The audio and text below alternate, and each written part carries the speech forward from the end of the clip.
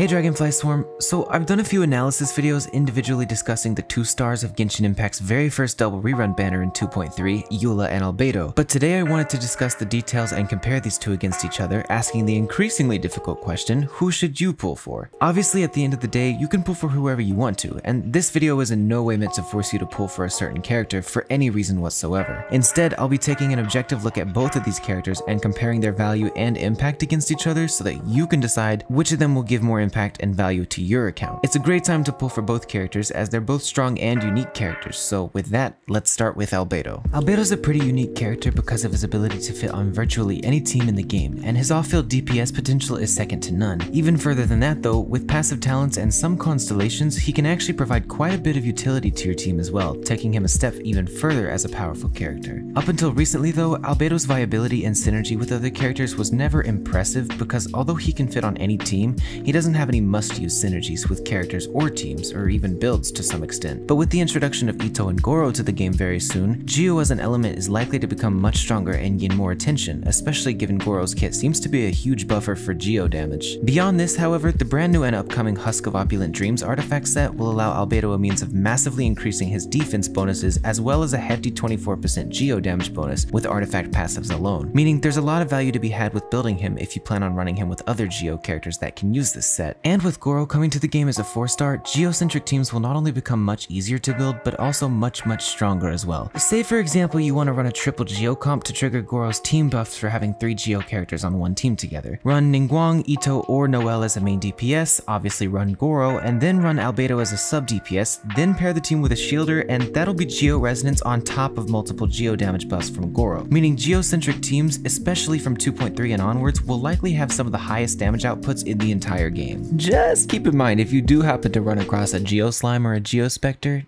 you're screwed. But that team build is just one of many examples of Albedo's upcoming synergies. Plus, as I said earlier, you can fit Albedo on just about any team if you really wanted to. Just keep in mind that his power will be significantly more noticeable in Geocentric teams, especially from 2.3 onwards. So then, all in all, who's gonna get the most value out of pulling for Albedo? Well, if you want a fresh and unique type of team comp in which you invest heavily into Geo characters, maybe Albedo is for you, because Ningguang and Noelle are both very capable and strong 4-star Geo DPS units that can create a very nice team with Albedo and, as I said, Goro. Plus, it's highly unlikely Albedo will ever be power crept, not just because of his flexibility into virtually any team comp, but also because of the unique role he fills as a Geo off-field DPS, and a really strong one at that. Also, I kinda wanna make a weird point. If you compare him objectively with Eula, given that she's a main DPS, Albedo actually provides a bit of utility with his kit alongside his damage, while Eula has virtually no team utility because she's a main DPS.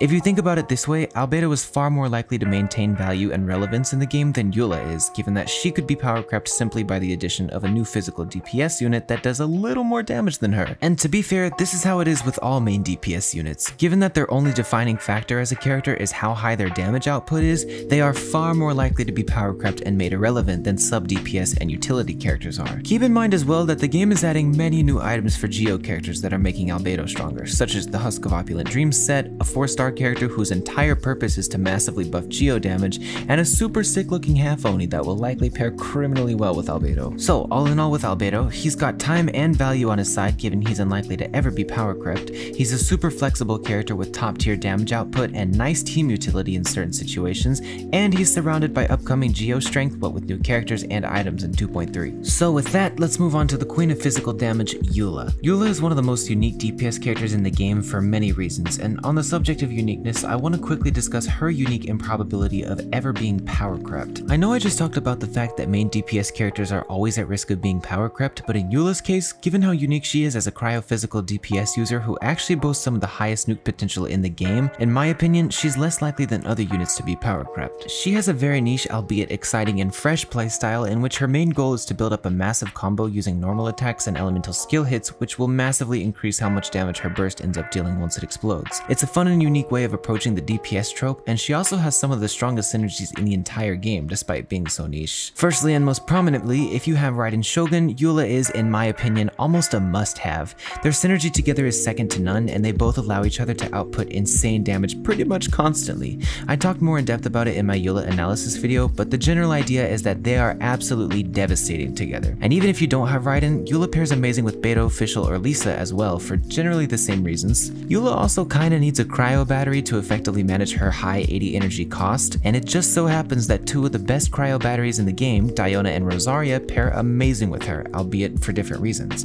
If you want a more safe and defensive playstyle, I'd pair Eula with Diona for the shields and extra heals. If you'd rather a very aggressive and high damage output team, I'd pair her with Rosaria for the crit rate boost and physical resistance shred. All of this to say is that Eula has a suspiciously large amount of powerful synergies that propel her to the top of a lot of people's tier lists in terms of strong DPS units. So then with that, who amongst the Genshin community should pull for Eula rather than Albedo?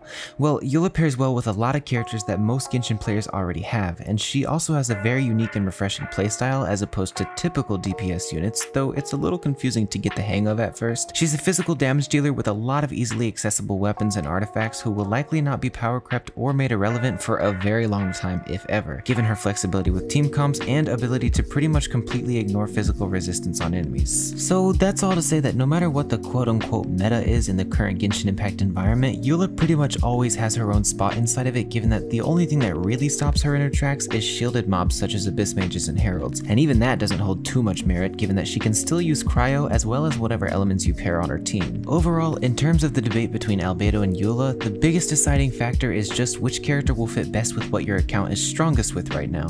If you have a lot of preparation on Geo characters already, or the idea of the upcoming Geo meta interests you, Albedo is definitely the safer pick here, as he is at the end of the day one of the most flexible units in the game. But if you're currently unsatisfied with your DPS units, or you want to try a new type of DPS playstyle or you have units like Raiden, Diona, Rosaria, etc., Eula is a very safe pick as well, and you'll be able to live peacefully knowing that there's not much that can halt her relevance as a powerful physical damage dealer. Or what if for the memes you disregarded this whole video and pulled for Ito instead? I'm kidding on that. But the good thing about this decision right now is that with the new dual rerun banner system, these characters will come back much faster in the future, so whoever you decide not to pull for now, you'll see them again soon, and that's kind of the cool part about the new system. But anyways, if you like this video or it helped you in any way, please subscribe as it helps the channel, or you can join my Discord server or follow me on Twitch because I like to stream and hang out with people.